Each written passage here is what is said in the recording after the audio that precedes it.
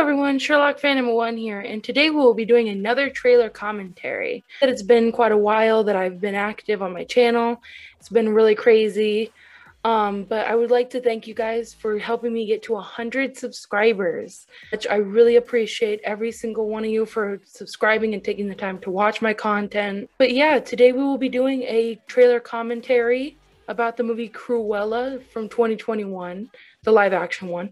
And today I will be giving my thoughts and opinions as well as my commentary and reaction. So let's just get right into it. Okay. From the very beginning, I realized I saw the world differently than everyone else. That lady just walked right in front of a car. Some people. But I wasn't for everyone. I guess they were always scared that I'd be a psycho. Alright. That laugh kind of proves it, but alright. But a new day brings new opportunities. Bingo. I am woman. Hear me roar.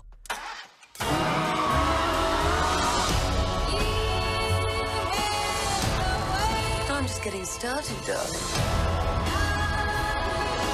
Okay. The thing is, I'm bad. And a little bit mad. Those dogs are so cute. I'm Cruella.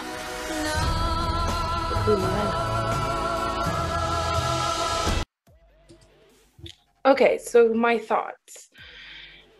Here's the thing. I know this movie's already come out, so people have probably made their opinions about it known and have already reviewed it and all that, but having not seen it, I'm going to throw my 2 cents in here of my concerns.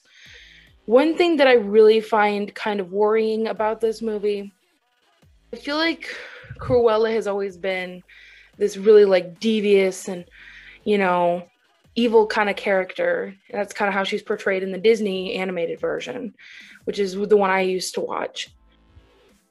I feel like the problem is I'm worried that they're going to try to make this character, us feel bad for this character in such a way that it ignores everything else that she kind of stood for, if that makes sense. Like, you know, feel bad for me because I was bullied, and this is why I'm the way I am, is because I was bullied or because my life sucked and things like that. And I understand that those kind of things happen, but that's not an excuse to do bad things or to have a mindset of doing bad things. And that's kind of where I'm at, is I'm not sure what they're going to do as far as that, because originally her character wanted to skin dogs and make coats out of them. That's just it.